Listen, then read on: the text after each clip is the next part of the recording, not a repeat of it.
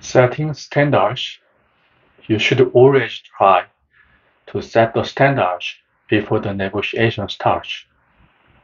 People see the value of the general rule at the start of the process.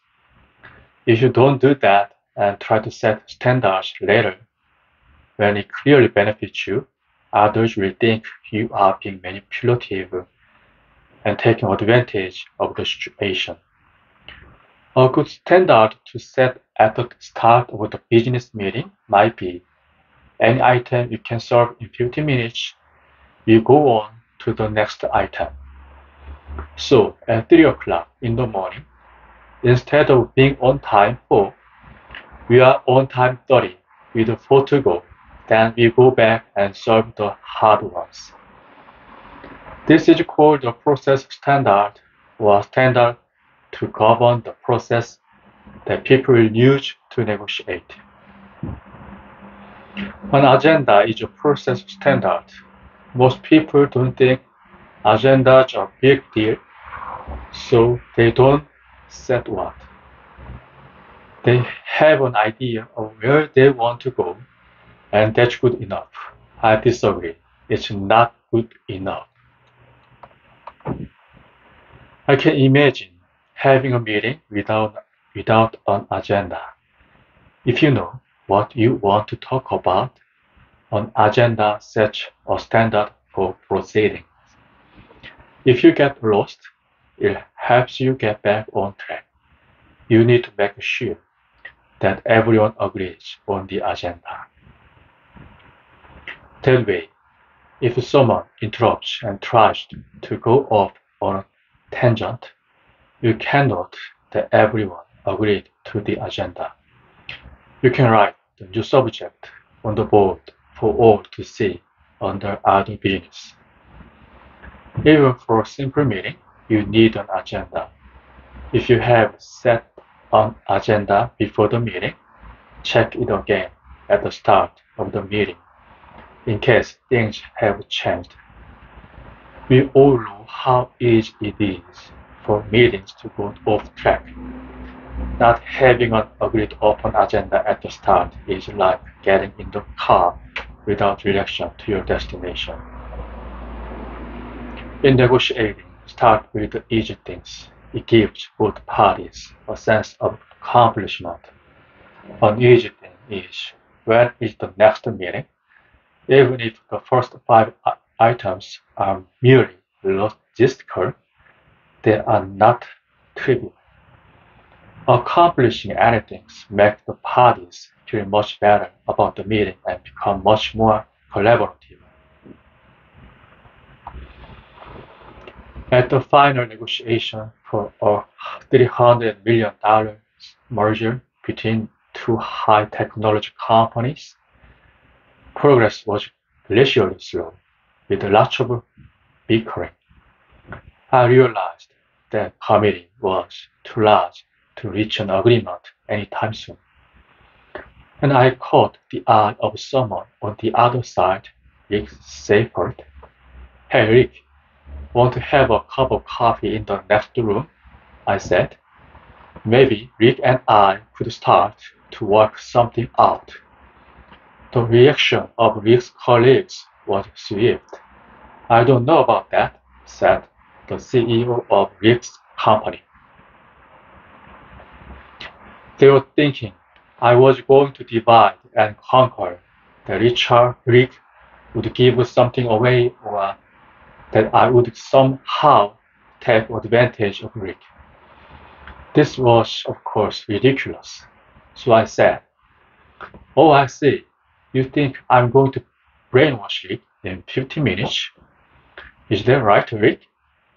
Am I going to be able to brainwash you in 15 minutes?" Well, his colleagues felt foolish. They realized that they had shown no confidence in Rick, a seasoned negotiator, and that their fears were unfounded. I thought of the pictures in their heads, and I realized they were probably wondering why I wanted to meet with Rick privately. So I added, I tell you what, Rick and I are going to have coffee. I bet we both need some. Why don't you guys give Rick and me something to work on while we are having coffee? We'll try to come back with a solution. This seemed reasonable to everyone, so they gave us a problem to work on. Rick and I went into the next room, commiserated on how slow this was going, worked on our task, found a solution, and then came back to the negotiation. Our collaborative answer changed the whole tenor of the negotiation, and the merger negotiation was successful. What if you don't know what the other party's standards are? What should you do? Ask in your job, ask for the criteria they use to decide raises and bonuses. If they won't tell you, mention nicely that you can't meet their needs unless you know exactly what they want from you. Get them to be as specific as possible, both about their needs and the amount of the bonus. Then, when you meet the standards, it is much easier for you to make the case for a raise. Find out the consumer price index and see if you are being paid more or less in real dollars this year versus last year. If less, ask if you are at least as valuable this year as last, or find some measurement of the company's success to use. There are situations where this won't work. As I said, no tool is perfect. But if it works more often than if you don't try, and even a small increase in your success rate will have a major positive impact on your life. Asking the other party for their standards often values them, particularly if you do it respectfully. I was late on paying a big bill to American Express. Amex refused to give me the attached airline miles as a result. I was about to get angry at the Amex customer service rep. Since I was a long-time Amex customer, then I stopped myself and thought about her day. I bet people scream at you all day long, I said to her on the phone. They do, she said. I bet a lot of people threaten to cancel their card when they don't get their miles, I said. Absolutely, she said. What do you do in such a case? I said, well, she said, I just transfer them to the credit card cancellation department. I don't have to have that garbage. Do you ever restore people's miles when they have been late paying their bill? I asked. Sure, she said. When? I asked. She said, when they apologize, when they thank me, when they promise never to do it again, and when they are nice to me. I said, I really apologize for being late on my account. I'd really thank you if you could restore the miles for me. I promise never to do it again. I think you are a really nice person, she laughed and said. The miles are already back in your account. This is something you will get better at with practice. Control the criteria by which decisions are made. It used to be that female executives and managers riddled when their male counterparts asked that the woman take the chalk and write the meeting points on the blackboard. My advice is you should always take the chalk. That way you control the process. I once had a negotiation in Atlanta with CEO Buddy Ray and CFO Wayne with of Tyson Foods. The world's largest producer of chicken, beef, and pork, I was representing a Croatian client that owed Tyson more than $75 million for chicken that my client had distributed in Russia. I was trying to reduce the size of the debt and negotiate a plan that would enable the client to remain in business. I was much younger than they were and knew how to type, so I offered to take the meeting minutes. The Tyson CEO sort of waved me off with some condescension and said fine, I should take the minutes. So I wrote down the meeting notes exactly as I wanted, organized the main points exactly as I wanted, typed up the meeting memo exactly as I wanted, typed up the agenda for the next meeting exactly as I wanted, and sent it off to the Tyson executives. At the next meeting we had, this silver-haired Tyson CEO walked in, holding a laptop computer awkwardly as if he never had one before. He gestured pointedly at me and exclaimed, I will take the minutes, no for he. No matter what your level in an organization, just by asking some well-placed questions, you can soon control the meeting. What are our goals here? You might say in a non-threatening way, what's the problem? You might say tactfully. You might offer to write these up on the board, asking permission to do so. Soon you will control the meeting. Naming bad behavior. It is just one step from naming their standards to naming bad behavior. A person who behaves badly implicitly violates his or her own standards by acting counter to the practice of the society, company, group, or other organization to which they belong. Society in this case includes third parties to whom the other party appears beholden. And third parties are key, whether present or absent. A person who appears reasonable before important third parties would lose credibility and could be criticized or even fired. Often, when people behave badly to you, you can get a cheat or an IOU in return for their bad behavior. An apology is a cheat. If your car gets delivered back late from the shop, you might get a free oil change if you note the bad behavior.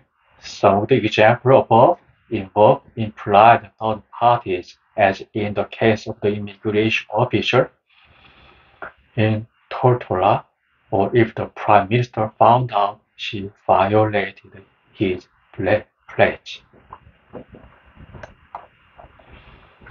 Naming bad behavior is particularly useful for women executives in male-dominated corporations. There are a lot of different ways to do it, directly, with humor, etc. Almost all are effective. One female vice president was a particularly collaborative person. This was ordinarily wonderful, but she was in a shark debt. One day she was talking to the CEO of the company with another vice president, a man. The other vice president repeatedly interrupted her. Then, in the middle of a sentence, as she was taking, the other VP walked away, embarrassing her. She thought that this was the time to make a stand. After she finished talking to the CEO, she pulled up to the male vice president. Let me ask you a question, she said. Yes, he said. What were you thinking about when you walked away? In the middle of a sentence, when I was talking to the CEO. Embarrass me, she said. What were your goals? What kind of relationship did you want to have with me? Would you have done it if I were a man? She said that he apologized to her for 2 days. Great negotiators have a firm grasp of the obvious and they say it. So you need to be direct about naming bad behavior. Is it necessary for you to be shouting at me? You might ask. Or I promised to try hard to never interrupt you. May I have the same consideration? Remember, these are tools you can use often with hard bargainers who don't seem to get the concept of relationship and are trying to undermine you. In the movie Get Shorty, the John Travolta character is giving negotiation advice to the character played by Gene Hackman. Travolta tells Hackman that when he negotiates, he should open the blind to make sure that the other party sees with the sun in his eyes and therefore gets distracted. Now, if that happened to you, wouldn't you want to call the other party on it? Why am I sitting here with the sun in my eyes? Well, you might say, this sun is distracting. Why don't we close the blinds so I can focus more on our conversation and on what you are saying? You need tools to deal with hard bargainers. Not all negotiators are nice. Some people advise you to be nice in a negotiation, that it contains a lot of power. Well, that depends on the situation. If you are in the water with sharks, you need shark repellent. I'd rather be nice, but I'm not going to leave myself or you unprotected if the situation does not call for niceness. Here is the key to naming bad behavior, and this is one of the most powerful tools of all in naming bad behaviors. You must never make yourself the issue. If you do, you lose the cheat because then you are also unreasonable. Attorneys make this mistake often. They may say, "How dare you call me a jerk, you jerk?" In fact, the meaner and more difficult they become, the calmer, the quieter you must become. This is one of the few tools against which there is no defense. For example, say in a very sweet voice, "Why are you swearing at me? I would never curse at you. Why? We respect you." You want to put all the focus on that. They will drive themselves off a cliff, appearing increasingly unreasonable. The best modern practitioner of this tool was Mahatma Gandhi.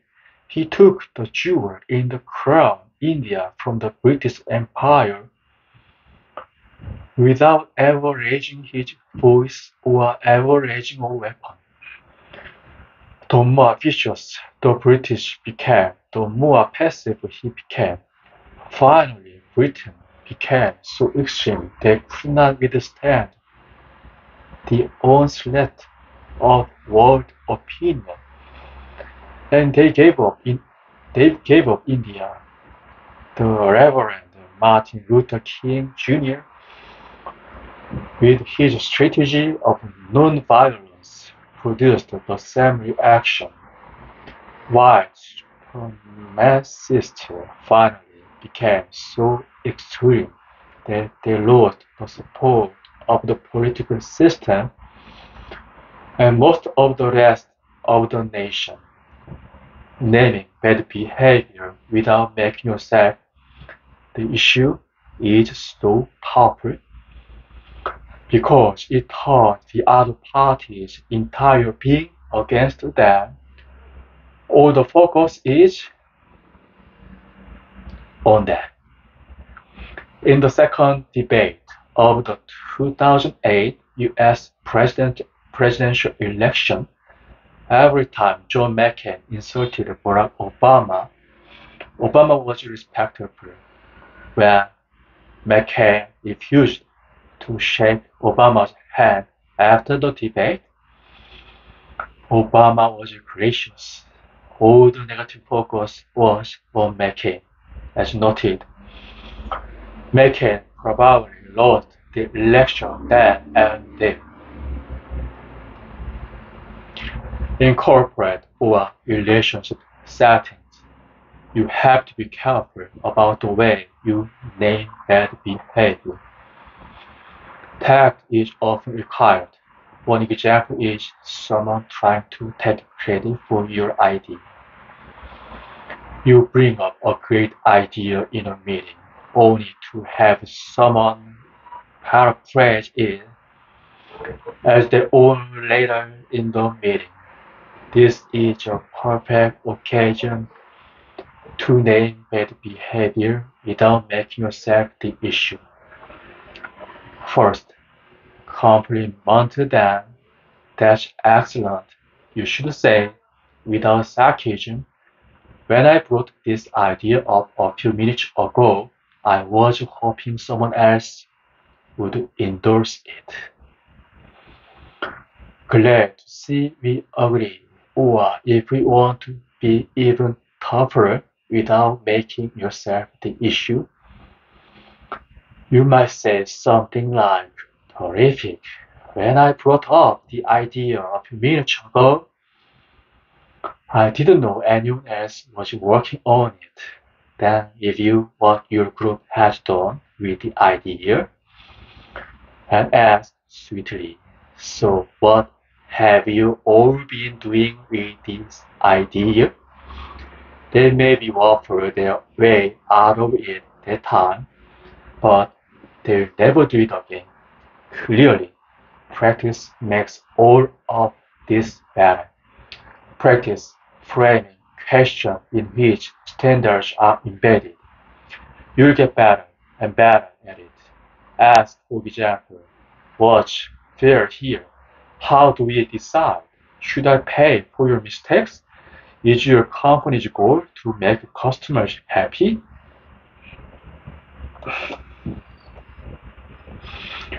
Not getting upset when the other person violates their own standards is a key.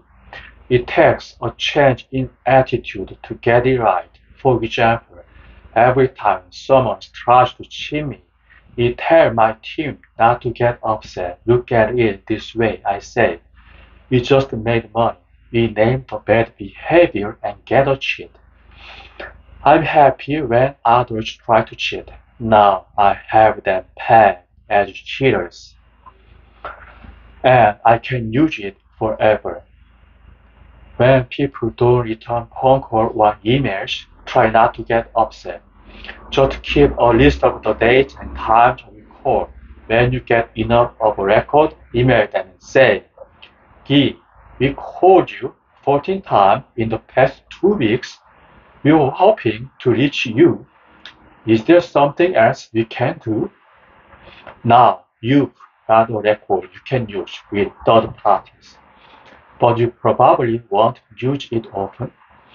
They almost always call back. Moira, Matt, Carla got to her beach house one rainy summer weekend only to find the landlord there with some of his friends. The landlord had assumed that he would be out for the weekend, she said. Many people would be angry at the landlord. This would have gotten her nowhere. The landlord would have become defensive and Moira would have had to sue the landlord to enforce the lease. Instead, she was cool as a cucumber. I asked him if we had paid for use of the house for entire summer, 7 days a week, for 16 weeks, she said. He admitted he had acted improperly. Still, matter of fact, Moira asked him for concession. She got 2 more weeks in September at no charge. People too often lose focus on their goals, said Moira. Later, a telecommunication manager in London and New York and now a stay-at-home mom for his kids ages 7, 10, and 11. Train yourself to do this. You'll get more this way. You'll meet your goals more often. Ben Young went to an electronics store in Manhattan to buy an extended life battery for his camcorder. $200. The salesman quoted him as a price. It was 4 times the normal price. Ben was ecstatic. So why is the price 4 times normal? Ben said sweetly, $100. The salesman said, why did you just drop the price so much? Ben said, you must really be trying to gouge him. The price then went to $8 to $60 and then to $55. The best price I can offer, the salesman said. At this point, Ben, now head of a real estate hedge fund, asked for the manager. Is it your usual policy to quote 4 times the price of product to a customer? Ben said.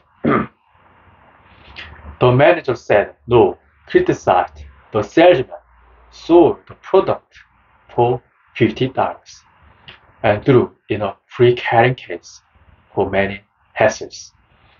What a rush. Hard bargains are fun.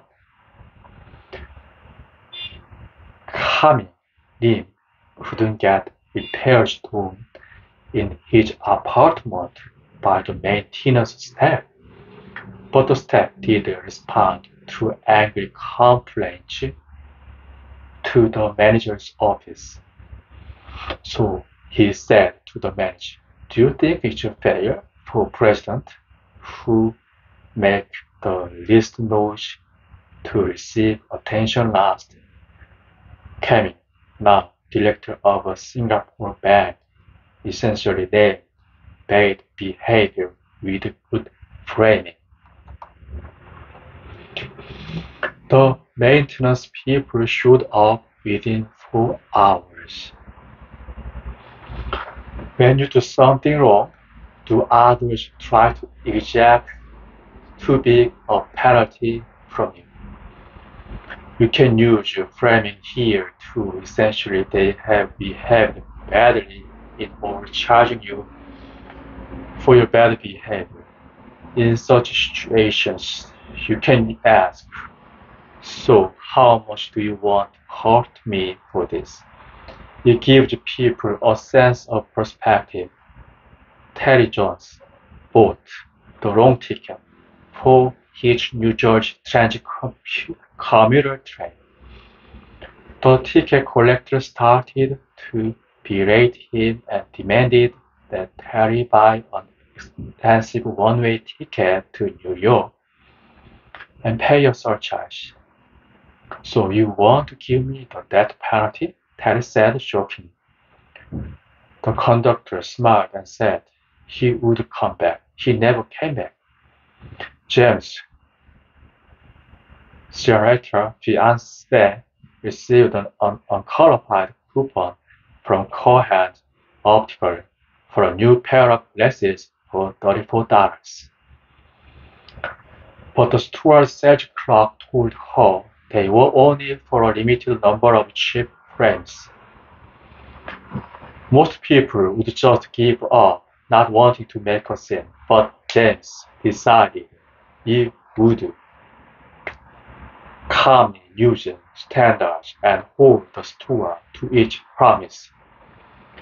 James' fiancée picked out a pair of frames for $174.54. James introduced himself to the owner, who confirmed it was a franchise and she had complete authority for items in the store. She also confirmed that customer satisfaction was very important at Cohen's, as its ads say. I asked if it was Cohen's policy to honor each published coupon, James said. She said it was. Then she declined to honor the coupon. James asked again if the Cohen stood behind each published advertisement.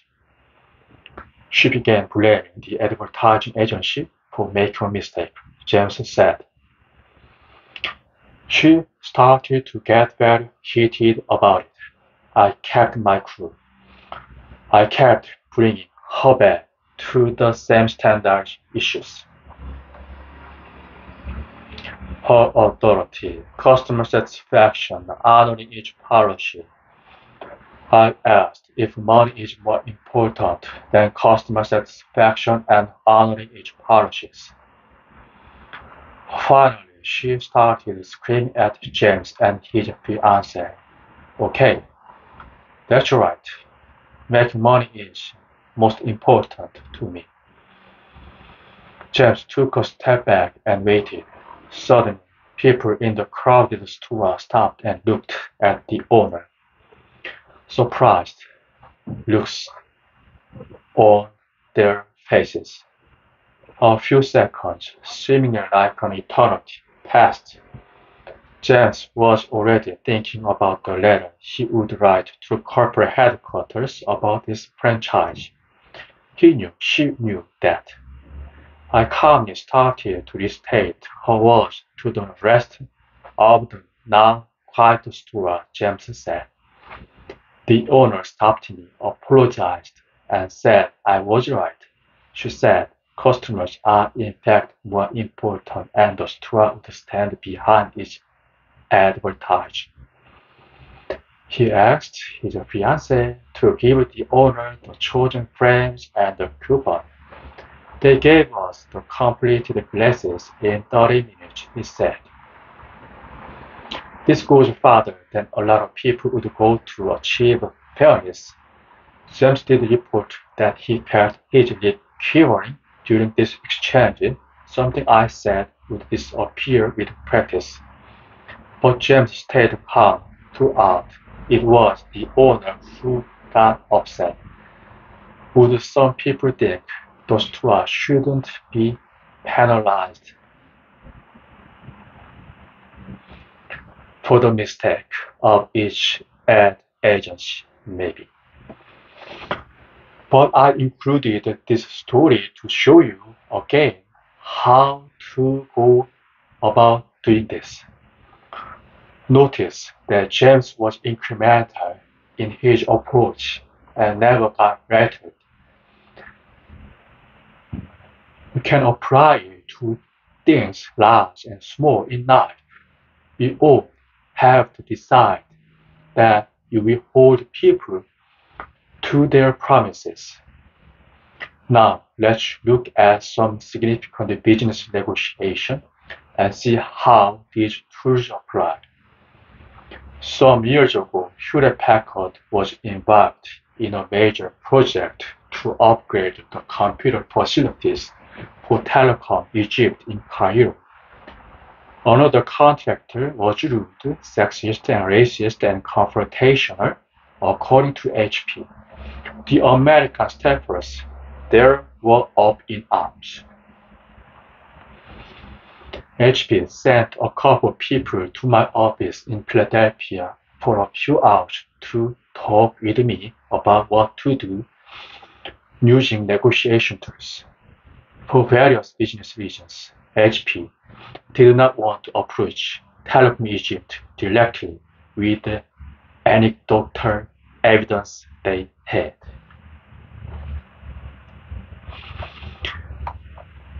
I asked the people from HP if there was any US aid in the deal.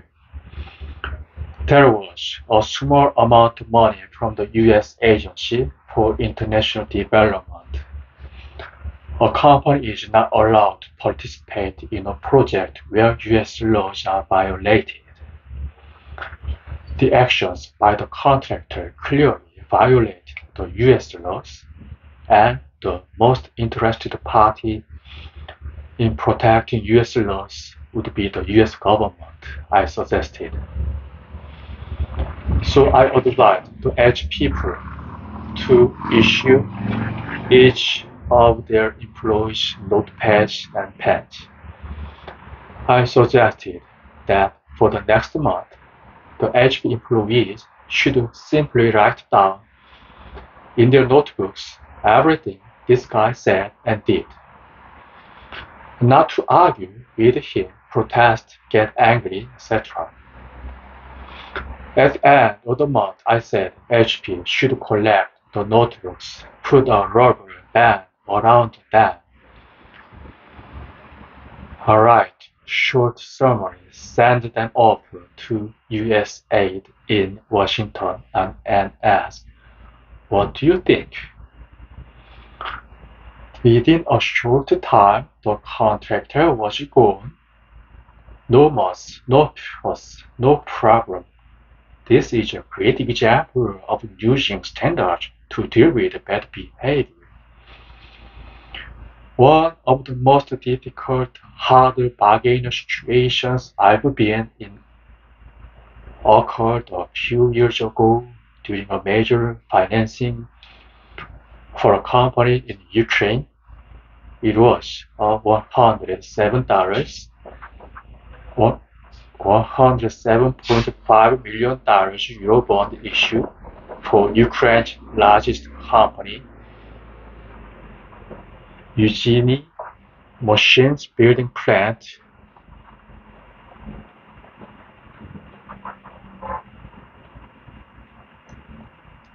Uzmashi built most of the former Soviet Union's land-based intercontinental ballistic missiles for nuclear warheads. After the fall of the Soviet Union and Ukraine's independence, Uzmash sent its nuclear warhead to Moscow as part of disarmament effort brokered by the Clinton administration to limit the number of countries with nuclear weapons. This goodwill by Ukraine got some Western business. One was the production of rockets by Uzmash for a commercial joint venture with Boeing to launch communications satellites. Uzmash needed working capital to build the rocket. The bomb would be the largest foreign-sourced commercial financing in the history of Ukraine. I was Uzmash's counsel charged with putting the deal together. Eventually, I persuaded JP Morgan in London to raise the money. The project began in 1998 when we received from the Ukraine Ministry of Finance an unconditional, irrevocable Ukraine government guarantee that I wrote for the $107.5 million to be borrowed by Uzmashi. The guarantee was very tough. I thought financiers would need such a guarantee because Uzmashi had no history of Western borrowing and would be considered a big credit risk. In fact, the World Bank's European arm, the European Bank for Reconstruction and Development, turned down the loan twice as too risky. The Ukraine finance minister, however, was happy to provide the guarantee. It was an excellent political gesture, since the immediate past president of Uzmashi was Leonid Kuchma, then the president of Ukraine. Also, it didn't cost the Minister of Finance anything, since the guarantee wasn't worth the paper it was printed on. Ukraine had no investment-grade international debt rating. I had on to this guarantee for 5 years until March 2003, when lo and behold, Ukraine got an international investment-grade debt rating. We went back to the Ministry of Finance and said, essentially, hi, here we are again, ready to do the deal.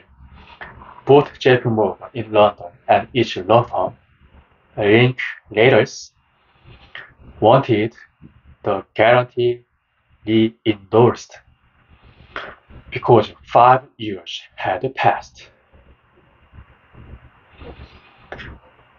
The Minister of Finance essentially told us to get lost. President Kuchma was on his way out. The ministry was borrowing billions of dollars from other governments, and the terms of our guarantee were too draconian. The minister was in the driver's seat, believing he had all the power. Since they were bringing in all this government money from abroad, they thought they had enough power to challenge President Kuchma's wishes. Remember what I said earlier about the misuse of power. We tried being collaborative. This was great for Ukraine. It would establish a foreign-sourced commercial lending market and open the way for all sorts of private economic growth in Ukraine. To no avail. Finally, we had to use standards. The Uzmashi officials and I sat with the Minister of Finance and various deputy ministers. We made copies of the guarantee the minister had signed 5 years before. I asked the minister, does this guarantee say irrevocable? It did, of course. I then asked, what does irrevocable mean? That you can revoke it later when you feel like it. Clearly, that wasn't what irrevocable meant. Everyone got a bit uncomfortable. We were using their own standards against them. I then said, does this guarantee say unconditional? Of course it did. What does unconditional mean? I asked. You can set condition later when you want, they grunted. Of course, it didn't mean that either. Then I turned to the last page of the guarantee and asked them to do so too. Is this the seal and signature of the Ministry of Finance of Ukraine on this irrevocable, unconditional government guarantee? I asked. Clearly it was. Finally, I said, so the standards that the Ukraine Ministry of Finance is setting for all those international lenders from whom your government wants to borrow billions of dollars is that the Ukraine Ministry of Finance will break its commitment to foreign lenders when the ministry finds it convenient to do so. I suggested that this would not likely bring in many lenders. This was not a happy meeting. One deputy minister got so upset that he pointed out that we, Americans, were in the middle of Ukraine.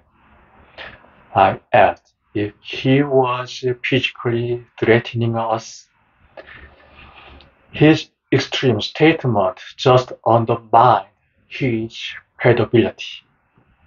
The ministry re-endorsed the guarantee and we did the deal. I didn't just want to leave the relationship with the ministry in shambles, which is where it was at the end of the meeting. So afterwards, I talked to Yojimashi and we decided that the company would invite the minister to come on the road show with us.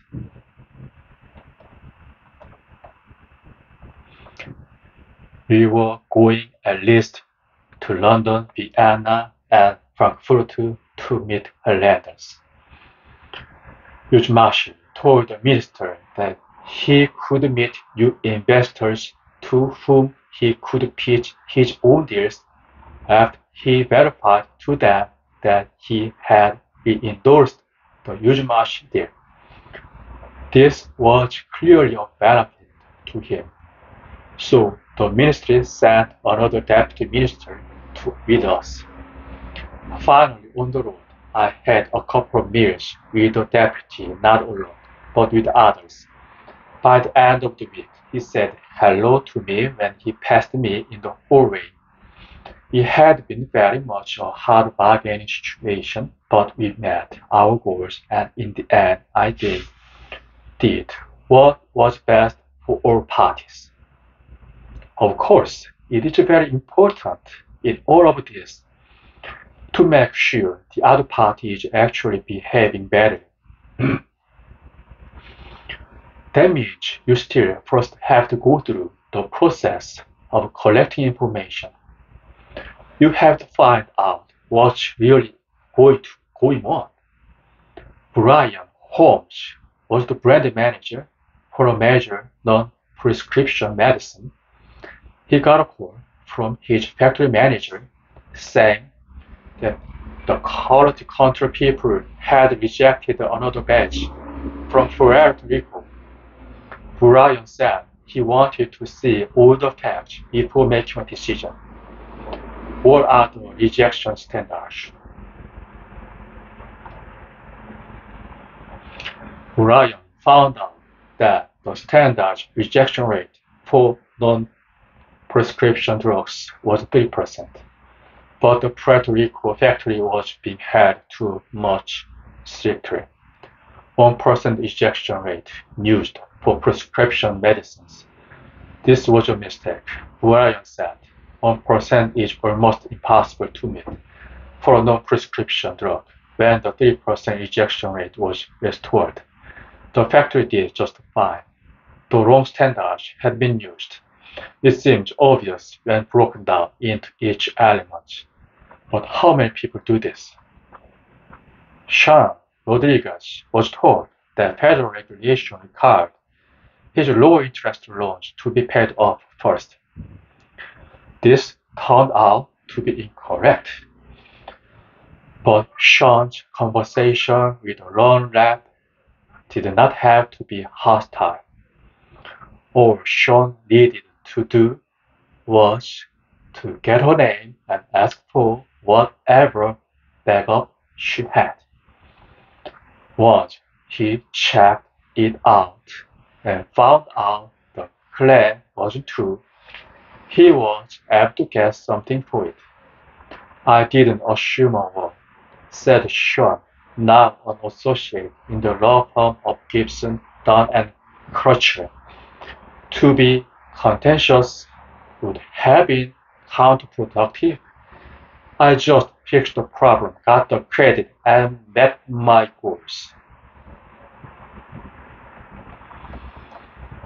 Rebel, your competitive attitude.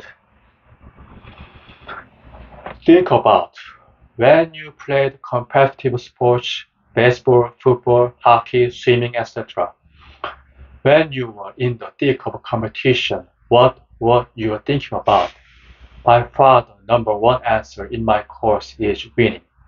At least 95% of the answers, but it's the wrong answer. If you think of winning, you will lose. Here is a better question. What were you focused on?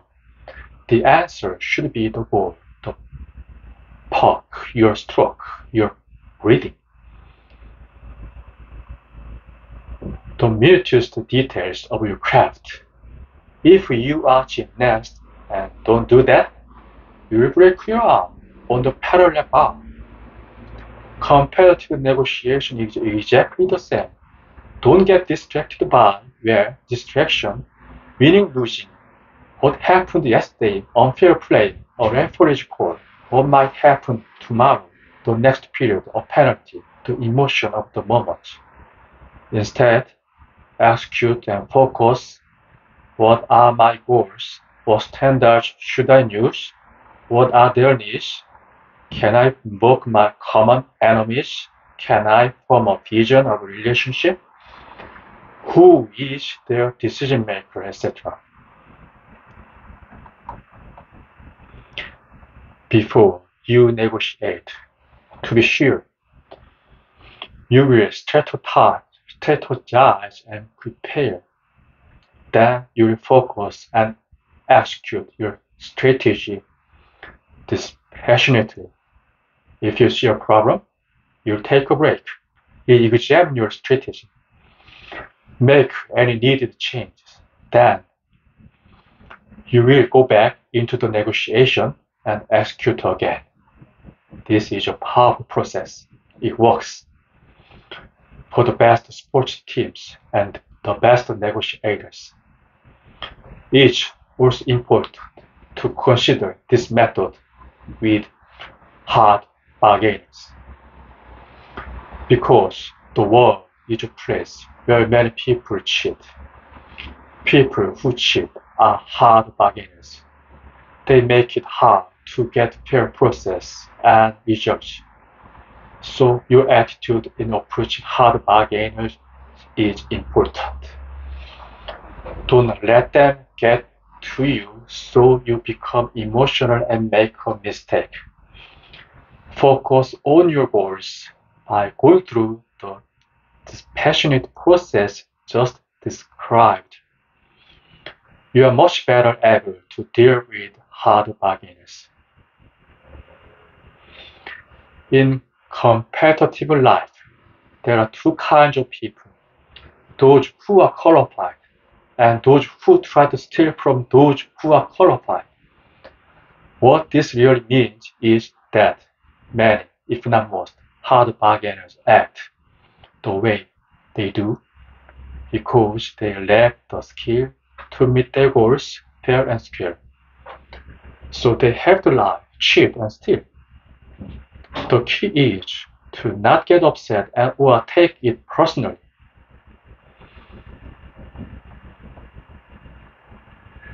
Skilled people have it too. Indeed, in tough economic times, studies show the number of people who cheat goes up. So just figure out your goals, use your negotiation tools, meet your goals, and move on. They are who they are. Lower your expectation of others' parties' trustworthiness. That way, you'll never be disappointed and you'll often be pleasantly surprised. Again, these tools don't work all the time with all people. John Layton asked a manager at Neiman Marcus some years ago for a discount on a damaged humidor. The manager said no. Is it the position of Neiman Marcus to offer damaged merchandise at the same price as undamaged merchandise? Asked John, managing director of an asset management fund. The manager refused to lower the price and walked away. This happens sometimes. The world has all sorts of people, though it's unlikely this would happen in today's economic climate. John could have reported her to Neiman Marcus executives. Others did and got all kinds of goodies. Or he could have posted this on a blog. Your ability to use standards is often limited only by your creativity. Helen Rutledge, now an innovative director at GlaxoSmithKline, shared the course notes with her husband John. She rightly figured that if two people understand these tools, the way they negotiate with each other will be even better. One day he said to her, "You don't love me." Helen was startled. She wanted to know why he thought that. He told her that she had a really bad cough and refused to go to the doctor. He told me that since I'm not taking care of myself, I'm not living up to the bargain of a long and healthy life together, he said. If you die early, you will leave me alone, thus you don't love me. Overdramatic, perhaps, but a lovely way to make a point as an alternative to nagging. Helen went to the doctor.